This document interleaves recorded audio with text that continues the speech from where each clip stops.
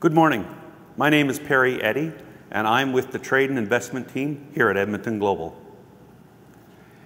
We are coming to you from the Agri-Food Discovery Place on the University of Alberta campus in Edmonton, Alberta, Canada.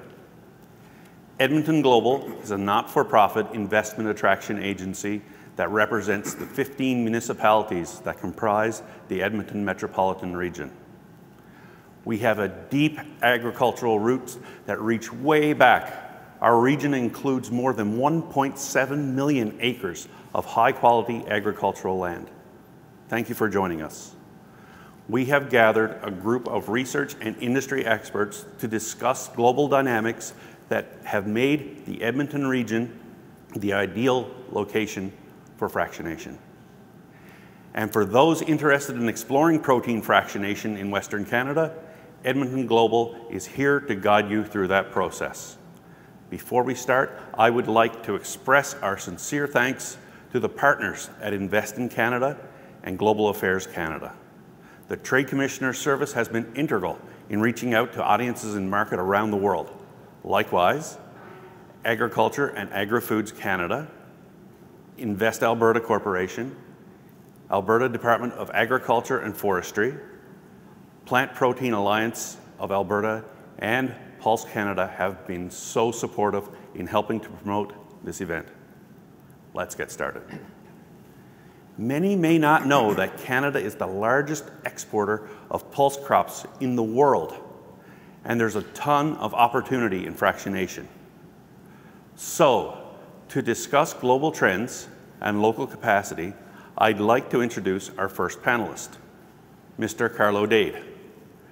Carlo is Director of the Trade and Investment Centre at Canada West Foundation, a think tank focused on increasing the growth and profitability in Western Canada's export economy.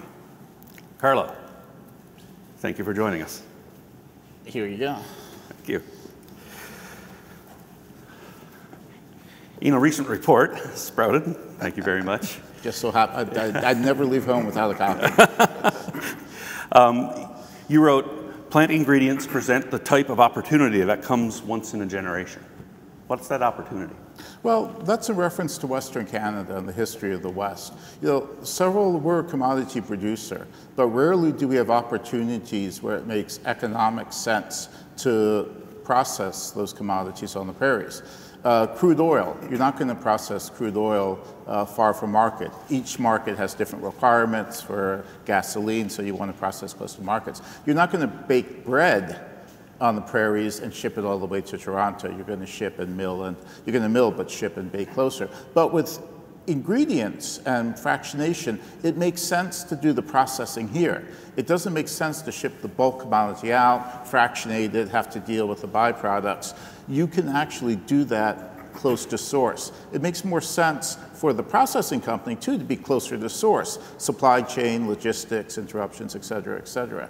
So this is an opportunity that we've been waiting for a lifetime in the West, something where it makes sense to do processing closer to home. Excellent. With respect to export, can you discuss access to market, and specifically, I mean, ease of doing business in other countries, but also the access to get our products into foreign and domestic markets physically? Sure. Well, the easiest way to think about that, the one that's, I think, most approachable, is tariffs. So you look at the trade agreements that we have. We have an agreement with North America, with the United States. Tariffs were low, so it's really more about market certainty and the other benefits of an agreement. But with the agreement around the Pacific Rim, the Trans-Pacific Partnership Agreement, we were looking at something like 1.5% a year cut in the tariff for protein products, plant protein products, to Japan. The Americans just caught up to us, but for a few years, we had a real advantage. In Europe, the tariff, the World Trade Organization tariff for protein ingredients is like about 12%. We come in at 0. So those are significant advantages in terms of attracting investment and being able to move products.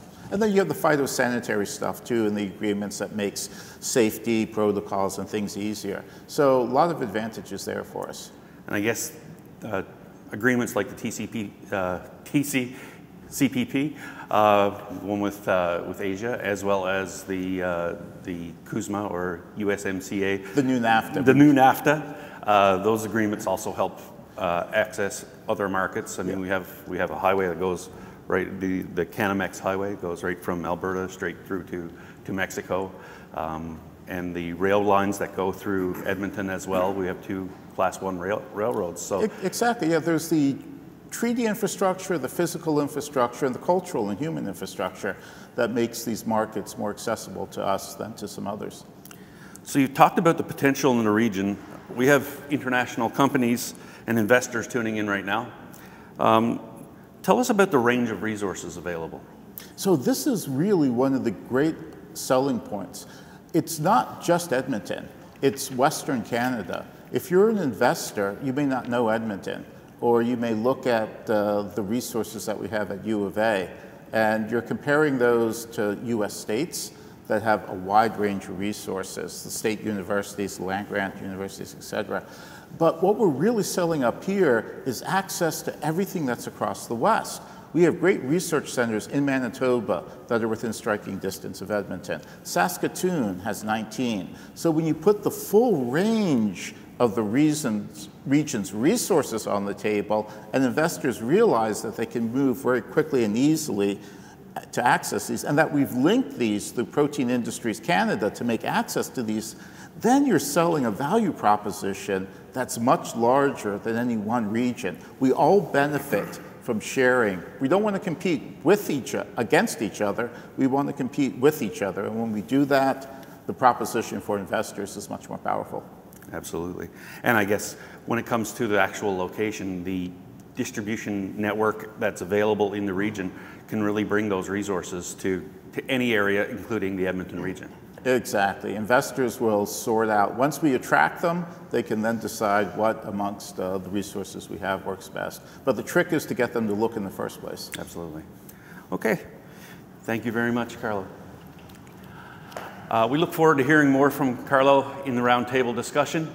If anyone has any questions for Carlo in the meantime, please enter them into the chat, and we'll do our best to get them towards the end of this webinar. Thanks. I'll ask my colleague Amanpreet to share our first poll. We wanted to know which industry sector you represent. Are you a food ingredient processor, a packaged food manufacturer, agricultural commodity producer, government representative, member of a non-government organization, or other? We're just going to give a few seconds for you to enter these poll options. Okay, let's close the poll. Amanpreet, what are the top 2 sectors that we have? It looks like we're close in other and government and food ingredient processor. Those look like our top 3. Okay, excellent. That'll inform our conversation moving forward. Our next panelist is Ken Gozen. Ken is the Executive Director of the Food and Bioprocessing Branch at Alberta Agriculture and Forestry, and manages the Food Processing Development Center and the AgriValue Business Incubator in Leduc, Alberta. Hello, Ken. Good morning, Welcome to the webinar. How are you? Great, thanks. Excellent. So, Ken, we are here at the University of Alberta's Agri-Food Discovery Place. It's one of several world-class food and agriculture-focused research centers in the region. And almost next door, in Leduc, in the city of Leduc, is another world-class facility, the one you manage, the Food Processing Development Center and the Agri-Food Business Incubator. Can you tell us a little bit about your facility and the role it plays in growing the metropolitan region's value-added food capacity? Great. Well, thanks, Perry. It's great to be here. And yes, so the Food Processing Development Center and the AgriValue Processing Business Incubator are really one facility. And so it's 140,000 square feet of federally registered space where we can work with any size of company, whether it be small to medium-sized to the multinational companies, where we can do product and process development, and where we can also allow companies to produce products for sale. So we can start with an idea and do benchtop work, take it into the pilot plant, do some market testing, and then if it's successful, we can put that in, companies can move into the incubator, the AgriValue Processing Business Incubator, and lease space from us, and then really grow their business from there. So it really is a one-stop shop where you can get scientific, technical, and just the physical infrastructure to grow your business. And so it's a really key part of the infrastructure for this region. It's just one of many other players like the University of Alberta, NATE, organizations like that play a key role in supporting the value-added industry in this region. Okay, so NATE, just for those listening in from away, is Northern Alberta Institute of Technology. It's the largest polytech in Canada, and it's one of our hidden gems. You mentioned the companies selling, being able to do business from your facility, and it's federally registered. Does that mean it's Canadian Food Inspection Agency certified? Yes.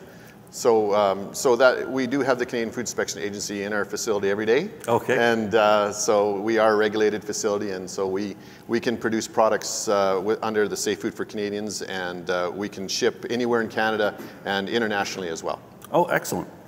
So your facility just received an influx of funding. What impact will that have on new companies coming to the region, especially those interested in plant protein fractionation? Yes, it's a pretty exciting time actually for us. We've got $25 million to expand our incubator, so that'll allow us to lease more suites out to companies. And as well, we've got another $4.3 million project specifically regarding fractionation. So in one of the incubator suites, we have fractionation equipment in there, and we're installing a brand new spray dryer. And so that will, with the Food Processing Development Center, we can do benchtop and small batches, but in the incubator, when that suite is fully fitted out, companies can lease that and then produce larger volumes to evaluate the market to a larger extent and really get a foothold in that ingredient space. So that suite you're talking about is a fractionation suite? It's a fractionation suite, So yes. It's set up to do scale Yes. fractionation of plant proteins? Absolutely, yeah. It's a pretty exciting opportunity. Absolutely.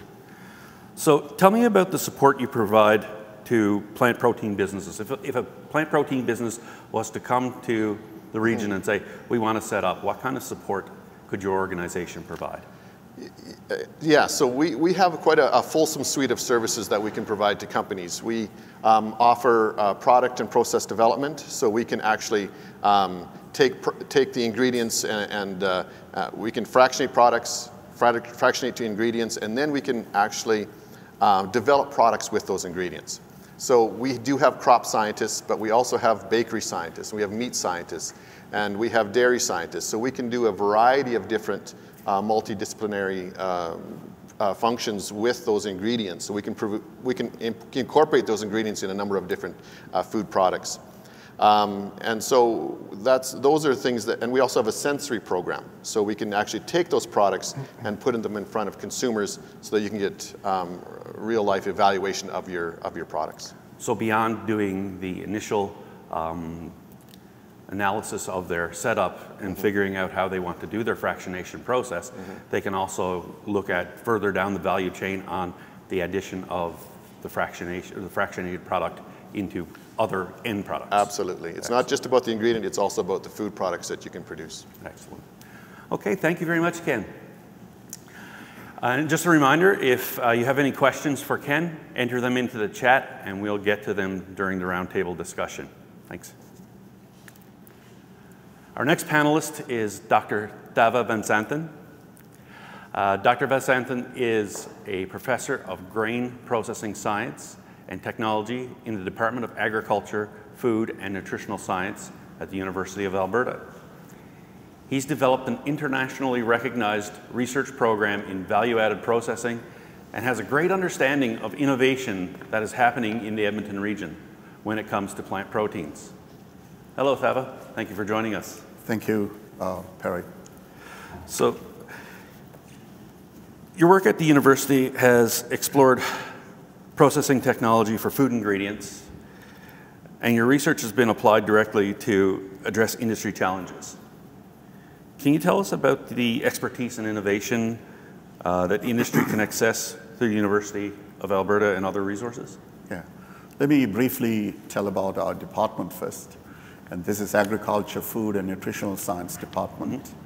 And we teach as well as we do research in our university, as like in any other university. And most of our teachings and research activities revolve around 4 major programs in our department. That is food science and bioresource technology. That is where major fractionation related research comes. And also we have human nutrition side, we have plant biosystems, and animal science. So you can see that it is all integrated and we function under one facility. And this triggers a lot of collaboration between the researchers and scientists. So if you take plant fractionation, especially grains, if you take pulses are heavily grown in Alberta, and we have tons of resources around here. And if you take any grains, there are 4 major components: protein, carbohydrates, and fats, and minor components. And these are the 4 major components. But go ahead. So which component would the fiber? We hear a lot about the fiber as a byproduct of the fractionation process. Which component would fiber fall into? The fiber will fall under carbohydrates. Okay. Coming back to this protein focus, because the protein demand is growing, we all know that, and there are a lot of small companies and large companies investing in Alberta in different provinces. And the major thing that we do is to see how the main research in our programs, we look at how to extract this protein in a more cost-efficient way. You know, currently the cost of production for these proteins are high, so that the future sustainability and other buzzwords going on, replacing animal protein with plant protein in order to ensure sustainability. And if you don't produce the protein affordably to the consumers, the sustainability has no meaning. Because consumers, or the majority of the population, should be able to afford to purchase that. Then only the shift will occur. So our focus here in our program, as well as one of the technologies I founded, and founded a company in collaboration with one of my colleagues, and this is called GrainFrac Inc. And here we focus mainly on that. We develop technologies and partially commercialized or in the near commercial stage, how to reduce the cost of production of protein production. And that also, I assume, goes into reducing resources that are put in as well. You're correct. I mean, in protein production, there are so many stages and steps, and the main part is the water intensive. This is a very water intensive process to go to a very high purity of protein. So in our technology, we have reduced the water usage by 40%. It means that it saves a lot of cost in the production. Excellent. So you were talking about interdisciplinary research. So some of your research is applied research towards industry problems, and other is academic research dealing with the actual scientific properties of the end products. Yes. So can you discuss that a little bit? Because we have a group of experts here in our department in variety of area, in functional characterization of the proteins, for example. And when you extract the protein, and the applications are diverse in the industry. Industry come with us with questions that, okay, how can I use this protein in this particular application? Right. So first thing, you need diverse functionalities to offer, and then we have to demonstrate that to the industry. And in order to do that, the main thing is I'm so blessed to be at the University of Alberta because of the state-of-the-art facility in terms of equipment facility for analysis and characterization of these proteins. So is that part of plant material processing? Is that the... Yes. Yeah. Yes. Okay. It's a holistic processing, you see, we look at. Okay. I was just wondering if, so our audience includes companies from all over the world, probably don't realize everything that's happening in the region. Can you tell us some of the exciting things that are happening in plant protein research at the University of Alberta? Right. In terms of the plant protein research, the technology that I developed is called air currents assisted particle separation. It's a very simple technology to separate components from grains. Okay. And also, one of our colleagues, for example, Dr. Chen, is working, she's a protein chemist. And she's looking at nano encapsulation and nanoparticulation of protein material in order to design and design delivery systems for nutraceuticals and drugs as well. So these are some of the innovative application-related research going on in our department. Excellent. Thank you. Thank you, Thava. You mentioned GrainFrac, and you are also a co-founder of GrainFrac. I'm going to invite your partner, Brad Shapka, to join us to speak a little about GrainFrac and the local business environment. So Brad is also owner of another company, Sunny Boy Foods, a local food manufacturing company that uses some of the products created from the fractionation process. As mentioned, Brad is also co-founder of GrainFrac. Welcome to the webinar, Brad. Thank you. Okay. Brad, can you give us a brief summary of GrainFrac and its interest in plant protein? Sure. So GrainFrac is a company that was founded for the purpose of commercializing a technology that was developed by Thava at the University of Alberta. So the technology is called ACAPS, and it's a fractionation technology that up until now we've used largely in relation to beta-glucan production. So a lot of people would know, I think, that beta-glucan is a very effective functional ingredient in terms of reducing cholesterol and for blood sugar normalization. So it has huge implications in the area of healthcare, for reducing heart disease and for diabetes. But the big interest that we're seeing right now in the area of fractionation is around the protein. So our technology, as Thava discussed, breaks down a grain or a pulse into various components. And in terms of protein processing, it significantly lowers the cost. So the way our technology works is it reduces the amount, or it uses far less water than traditional technologies, and it uses far less electricity and natural gas. So because it's using less water and because it's using less energy, it's more cost effective. The second benefit is that it's more sustainable. So we're looking now at how we can leverage this new technology in the space of protein processing. So I mentioned earlier that Canada is one of the largest producers of plant protein feedstocks in the world. Can you share what opportunities you see in producing plant proteins regionally? Yeah, I just feel so fortunate right now because, well, a couple of reasons. I live in Canada, and another is, you know, I met Thava. We have this abundant supply of outstanding quality pulses. Most of those pulses are being shipped out on a commodity basis. Throughout the world, we're seeing a lot of consumption of plant protein in its very native form.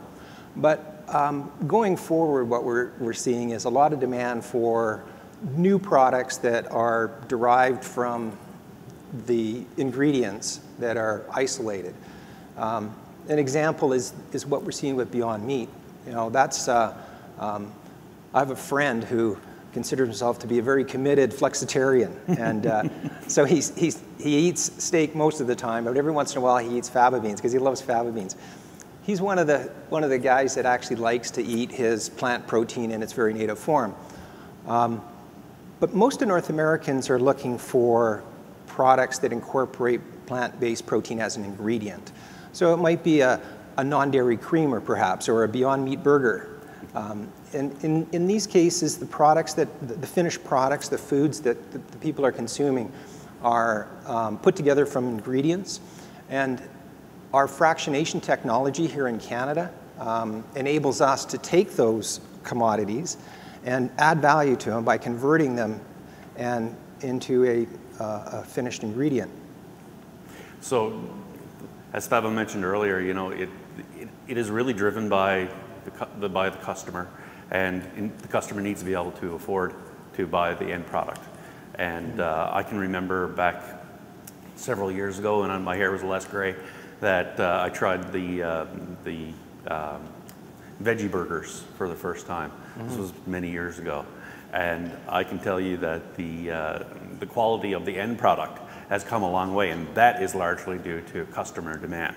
Customers demanded a non-beef or non-meat alternative, and they weren't happy with the substitute that was available at the time. So it's come a long way in terms of the overall product. So I have a question for you. What's next steps for GrainFrac? So GrainFrac's looking for an investment. We want to create capacity here in Canada, in Alberta. We see tremendous potential to process right here.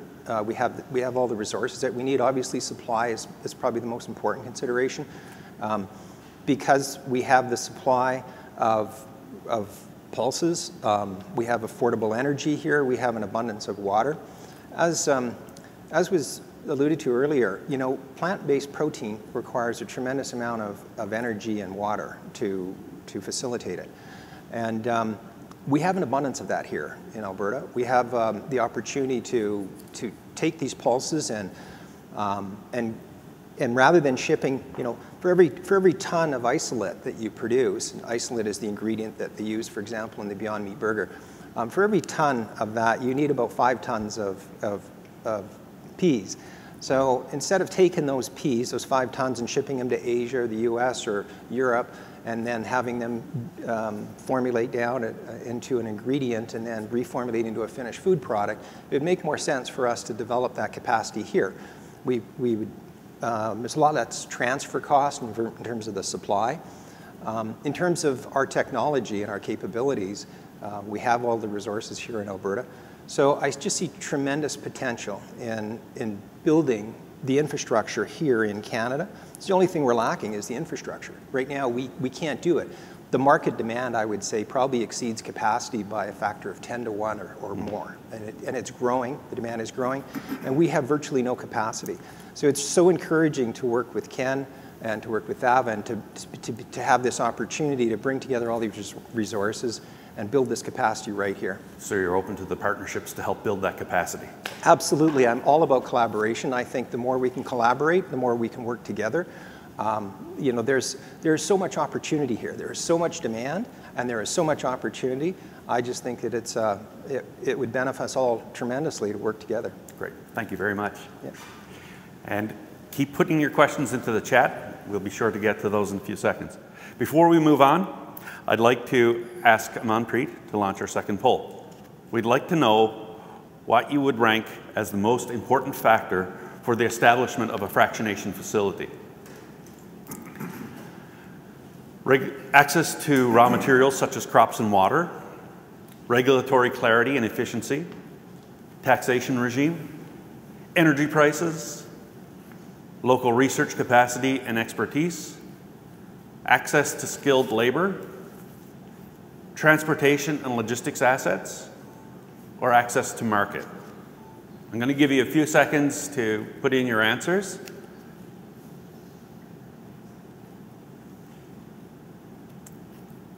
Okay, Amanpreet, can you close the poll, please? Okay, looks like access to raw materials. Access to raw materials. Yeah, followed by access to market. Access to market, excellent.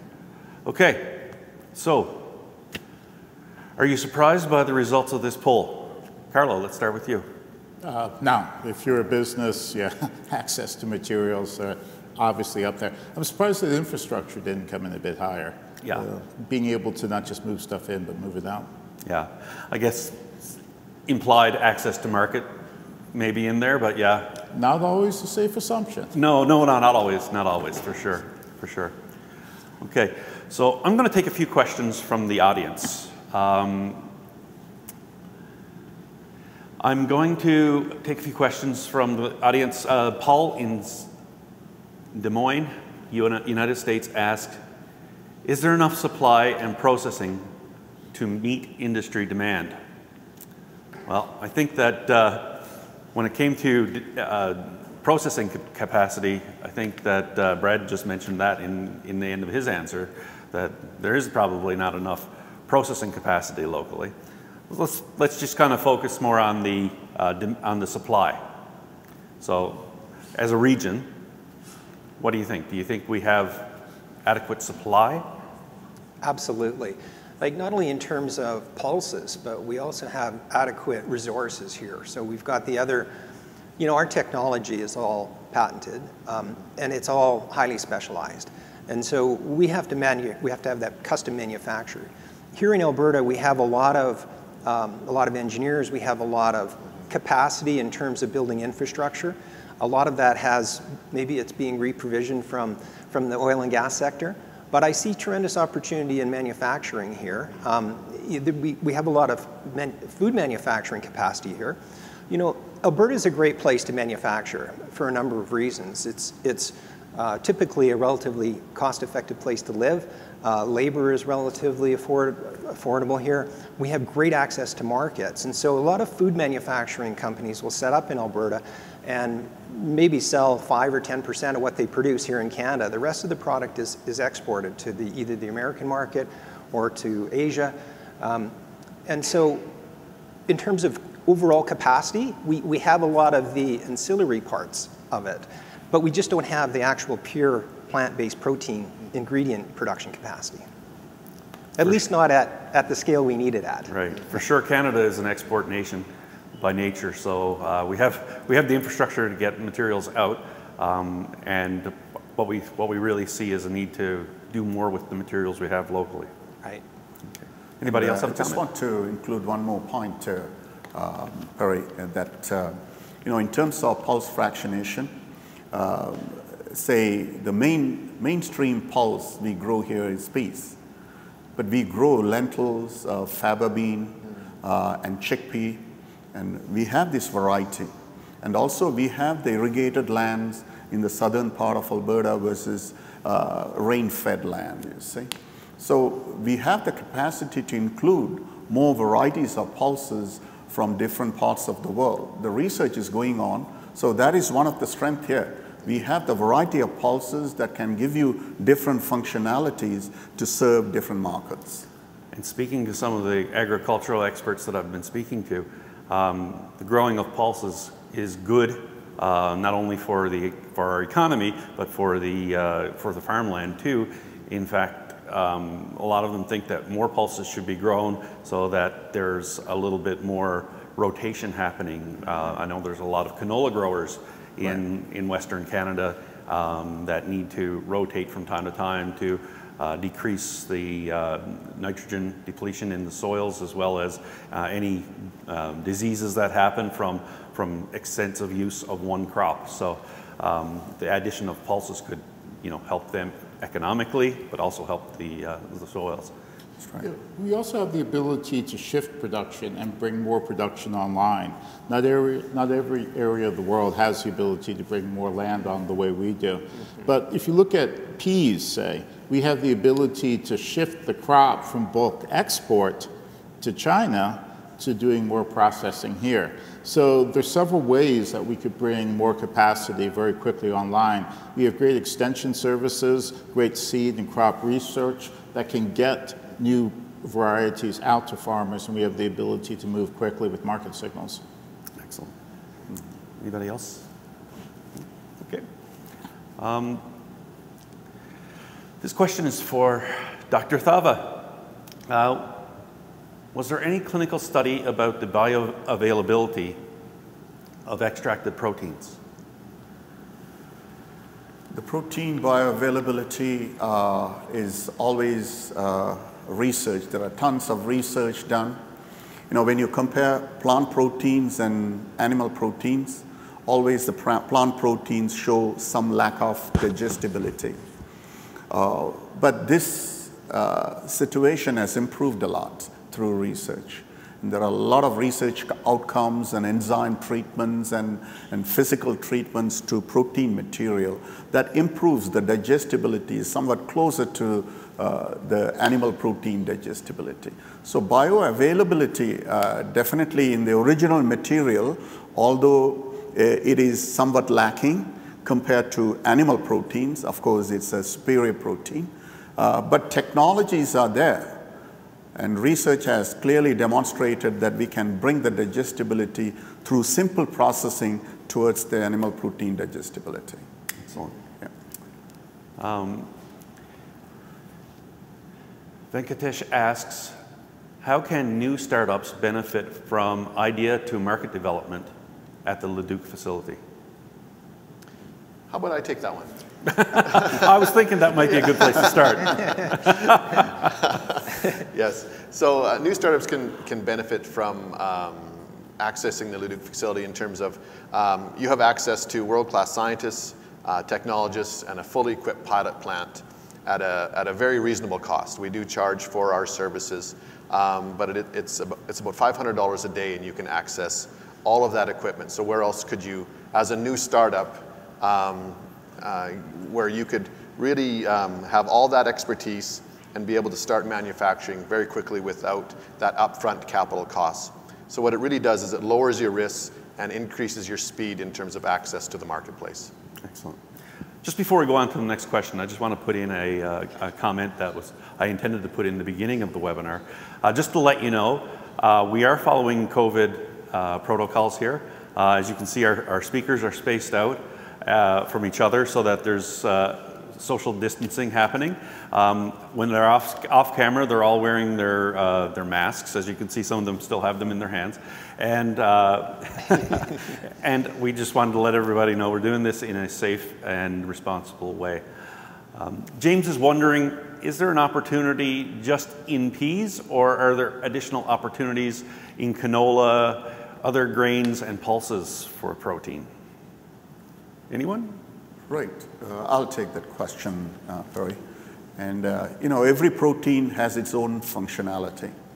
It's all what the industry wants. Definitely, if you have a platform technology to extract these proteins, definitely we can extract and isolate any kind of protein from any plant material.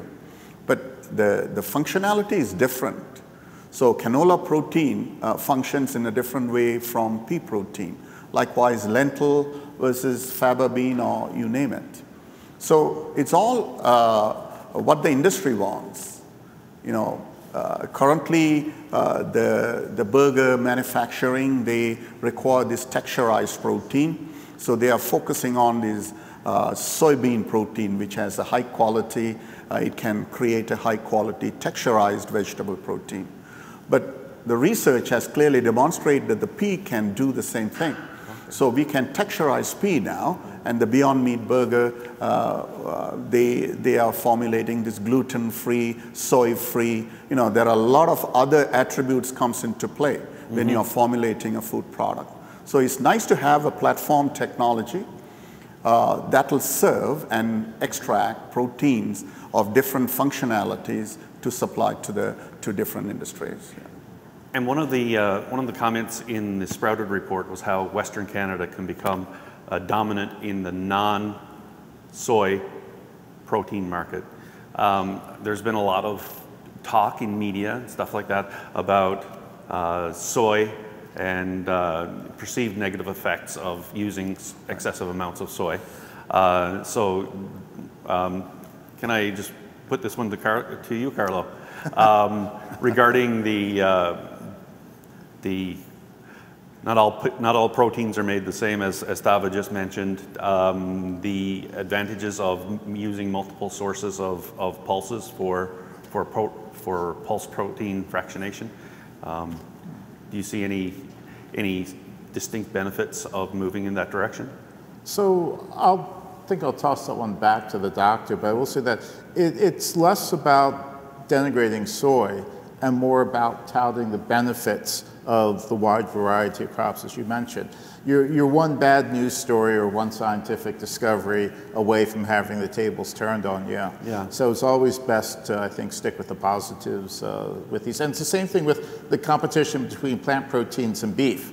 You know, we don't care here in Alberta what damn protein you eat.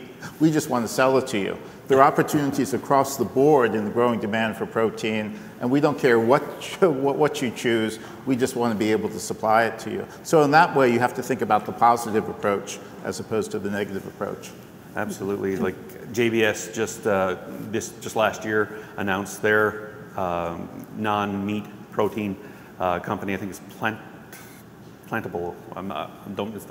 I shouldn't have said it.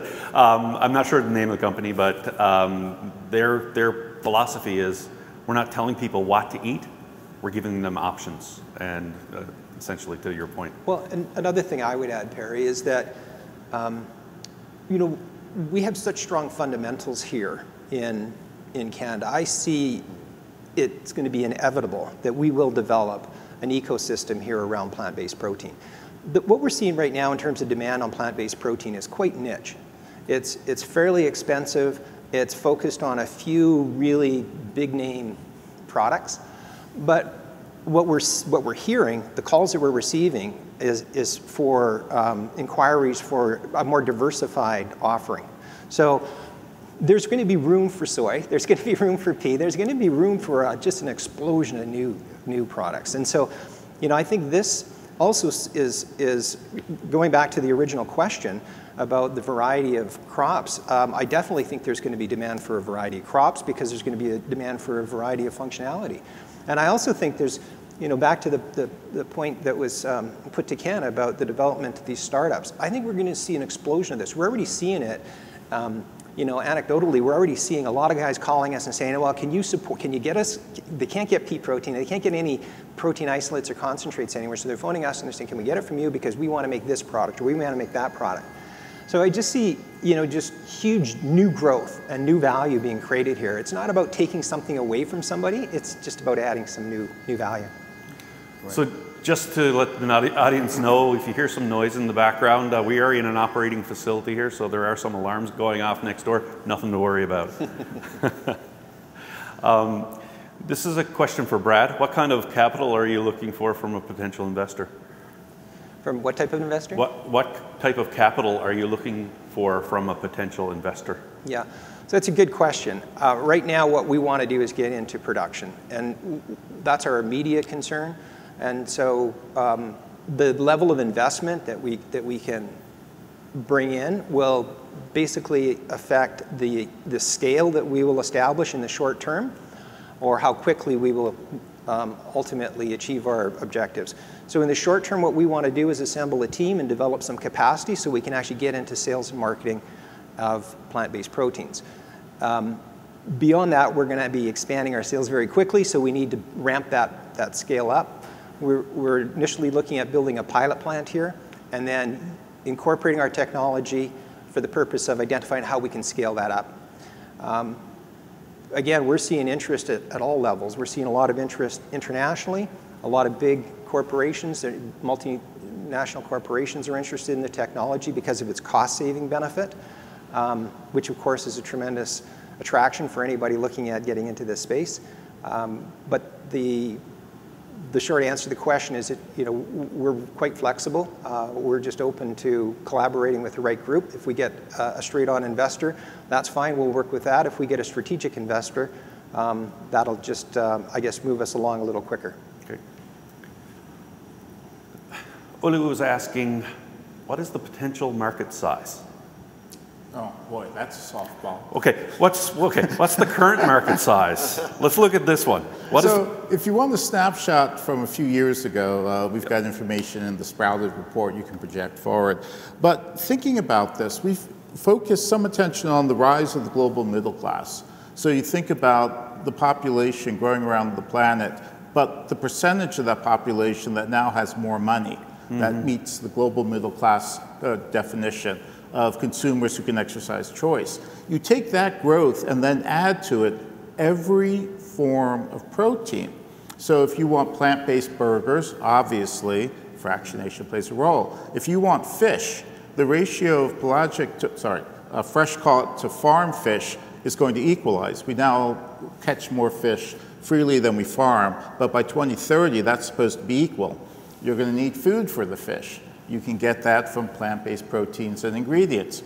Animal feed, improved types of animal feed, you can also get from plant-based ingredients. So everywhere you see growth of demand for protein, you see opportunities for fractionation and ingredients. So the opportunities are boundless. Does anybody have an idea of the current size of the market, or even the 2017 size? I have to go back and read it. I've got a life. I have other things to do besides. I think the report mentioned 8 billion. Okay, sure, 8 billion. Sounds good.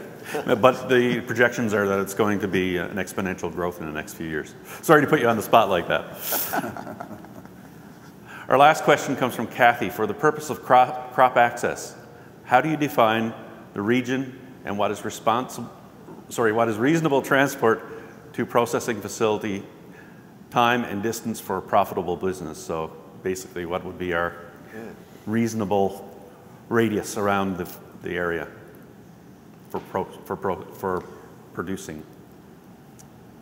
You know, I own a flour mill, and the flour mill was originally built on the site where the current mill is back in 1926. It was built by two brothers from Toronto. They moved here and set up the mill about 45 minutes from where we're sitting right now, in that location, because of the fact that it was a tremendously, or it was a great area to source their raw material, which at the time was red hard spring wheat. So since that time, we've sourced grains from Saskatchewan, from as far as Manitoba, obviously throughout Alberta. But central Canada, or central western Canada, is really the area that we draw from, I think, ideally. So. Just to add one more point to say around Edmonton area, we have tons of farmlands, and the beauty I've seen is integrated with the livestock industry as well. So when you're processing, say, pulses, say your focus is on protein, protein is going to be, in a pulse, it goes up to 30% of a pulse grain. The 70% of the remaining has to be marketed. There's starch and fiber, and these are the two major byproducts. So of course, the research is going on at an exponential scale to find value for these byproducts, the starch and fiber. But the initial market is there to the livestock industry. So if you're setting up a protein plant, we can immediately send the byproducts in a liquid form, at least, directly to the livestock industry. If we did not get to your question, be assured we will be responding to all inquiries in the days to come. Keep an eye on your inbox. Before we wrap this webinar, I would like to thank Ross Lowe and the staff here at the University of Alberta's Agri-Food Discovery Place. They have shared their facility and resources with us for this event, and we appreciate it. A big thank you to the production team at Bad Films. They have done an outstanding job of giving our webinar some extra polish. I also want to thank the panelists for such engaging and informative discussion. Carlo, Ken, Thava, Brad, thank you very much for your time and insight. And to those that have registered for this webinar, thank you for taking the time from your busy lives to learn more about the opportunity that resides here in the Edmonton Metropolitan Region. Be good to each other. Goodbye.